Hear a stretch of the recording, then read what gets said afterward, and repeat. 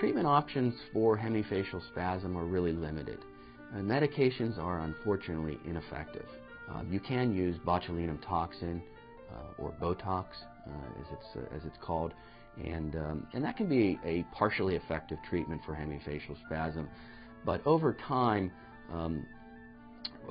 patients experience a diminishing efficacy with Botox, and some patients don't like the way Botox makes their face look. Once you've either exhausted the treatment of Botox or you've determined, I don't want to do Botox, microvascular decompression is the only operative treatment for hemifacial spasm. A microvascular decompression of the facial nerve works by relieving the blood vessel or vessels that's compressing the facial nerve, and we make a small incision behind the ear. We remove a small piece of the bone, usually about 2 by 1.5 centimeters, and then we open the lining over the back part of the brain, which is called the cerebellum, and make our way without any trauma to the brainstem, where the facial nerve exits the brainstem. Now, the brainstem is between the brain and spinal cord, and then we look for the root of the facial nerve, and the root of the facial nerve is where the compression exists, and that's where we look to move the artery or arteries, and sometimes in rare cases a vein, and interpose a Teflon pledget, which acts as a cushion or shock absorber, if you will, and relieves that pressure on the facial nerve.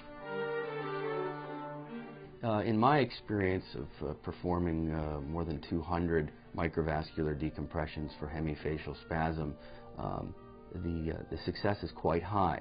Now, we can't fix everyone with hemifacial spasm, but in my extensive follow-up of more than 200 patients with this condition, 91% of patients have become spasm-free. Another 4 to 5% of patients have partial relief of their spasms. We have put a lot of effort into developing a dedicated team for patients with hemifacial spasm and other cranial nerve disorders. This is what we do, and we're very interested in the patients.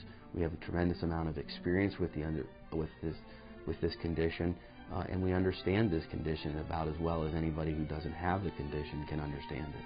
Patients tell me that it's a great feeling when the spasms are relieved after the operation, and for me, it's been one of the greatest professional joys to keep in touch with patients with this disorder, because it's they're just so happy to have their spasms behind them.